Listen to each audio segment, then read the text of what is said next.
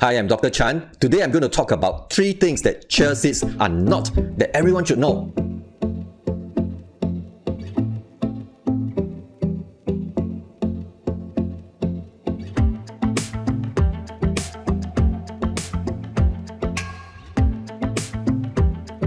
Hi guys, welcome back to my channel. If you're new here, I'm Dr. Chan. I'm a medical doctor from Singapore. Many people call me the habits doctor because of my passion and work in activating and helping people unlock the power of lifestyle and eating habits for health. In my medical practice, where I do a lot of work in teaching and coaching people to make the necessary lifestyle habits changes to better control and combat lifestyle and diet related chronic conditions such as diabetes, hypertension, high cholesterol, and cardiovascular disease, I see many of my patients taking chia seeds regularly.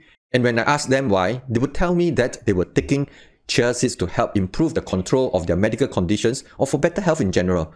But what struck me the most about these patients was that it seemed taking chia seeds was the only thing that they do consistently, and that they are more conscious about taking chia seeds than they are about making changes to their dietary habits that they know are necessary to better control and combat their diabetes, high blood pressure, or whatever medical conditions that they may have. It was almost as if taking chia seeds had given them misplaced confidence or had become an excuse for them for not tackling the aspects of their diets that needed changing or improving. This is what inspired me to make this video. So let's dive straight into the topic of this video. 3 things that chia seeds are not, that everyone should know.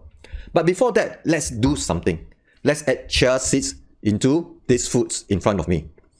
Okay, this is char kway teow or fried noodles. Let's put some chia seeds into it. Yeah? What happens to this char kway teow, right, when we put chia seeds into it? What would this char kway teow become? This is a bowl of instant noodles, ordinary instant noodles. Let's put some chia seeds into it. Yeah, let's put some chia seeds into it. What do you think would happen? This is a bowl of sugar-laden cereals, the typical breakfast cereals, but full of sugar, right? But let's just put some chia seeds into it. Put more. Okay, let's put lots and lots of chia seeds into it. What do you think will happen? Do you know the amount of sugar in most sugar-sweetened beverages? Even the healthier choice, lower sugar-sweetened beverages have 2 teaspoons of sugar, 2 to 3 teaspoons of sugar in them.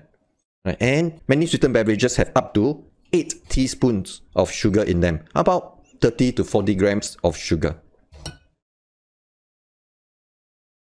Yeah? So, if this is the typical high sugar sweetened beverage, what do you think would happen when we put chia seeds into it? Lots of chia seeds.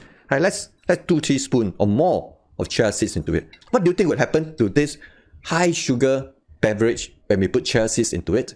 What just happened? What do you think? What happened when I added chia seeds into all these foods in front of me? My answer? Absolutely nothing. Absolutely nothing happened. This bowl of nutrient-poor instant noodles is still a bowl of nutrient-poor instant noodles after adding chia seeds into it. Because chia seeds are not some kind of magic dust that one can sprinkle onto nutrient-poor foods and magically turn them into nutritious superstars. Because chia seeds are not magic dust. Secondly, chia seeds are not magic erasers. We cannot expect to be able to transform obviously unhealthy foods into healthier choices just by adding chia seeds into them. Take this char kway teow for example. For those of you watching who do not know what char kway teow or chao kway teow is, it is a fried flat rice noodles dish popular and very well loved in Singapore and many parts of Asia, but it is also generally widely recognized as being quite unhealthy. Sprinkling chia seeds into it would not magically erase away the many unhealthy components of this dish, or this high sugar sweetened drink, or this sugar-laden cereal.